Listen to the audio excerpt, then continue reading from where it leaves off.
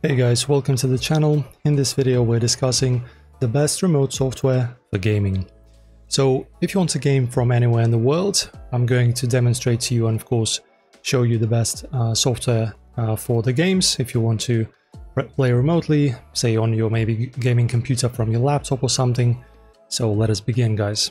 So before we get into picks, let us cover what matters the most for remote gaming. So firstly, low input latency, so your controls don't lag. After that, high frame rate support, ideally 60 FPS or higher. Good resolution scaling, 1080p minimum, 4K if possible.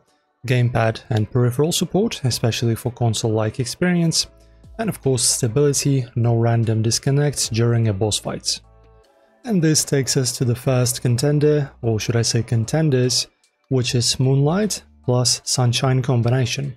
So Moonlight is an open source client that streams your desktop during NVIDIA's Game Stream protocol. If you've got a GeForce GPU, this is the lowest latency remote gaming experience you can get. Pair it with Sunshine, the Game Stream compatible host app for any GPU, and you can stream even from AMD or Intel machines. So in terms of the pros and cons, extremely low latency, free and open source, 4K 120 FPS streaming possible, supports gamepads and touch input. In cons, requires manual setup and works best on local networks.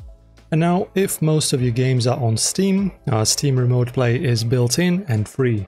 You can stream from your gaming PC to another PC, laptop or even mobile.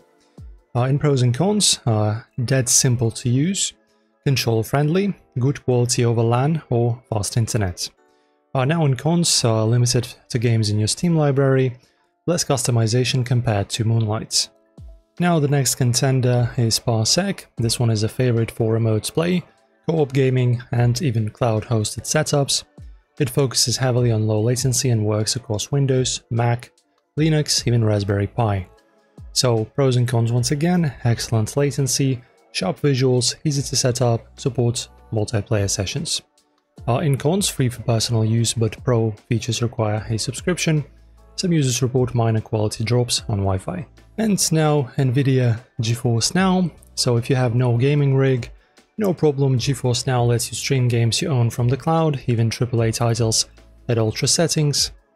So in pros and cons, no need for a gaming PC, very low latency on good internet, wide game support. Cons requires fast, stable internet, free tier has wait times, some games not supported. And lastly we have Chiaki or PS Remote Play. So console gamers, yes, you too. Chiaki is a open source PlayStation Remote Play app, or you can use official PS Remote Play and Xbox Remote Play apps to play your console titles remotely, even on PC or mobile. So in pros and cons, seamless for console owners, console UI and gamepad support. Console must be on and configured properly, and can be laggy without a strong connection.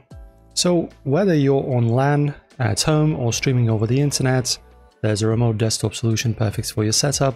Personally, I would go with Moonlight plus Sunshine for the lowest latency, or Parsec if you want a fast plug-and-play experience across devices.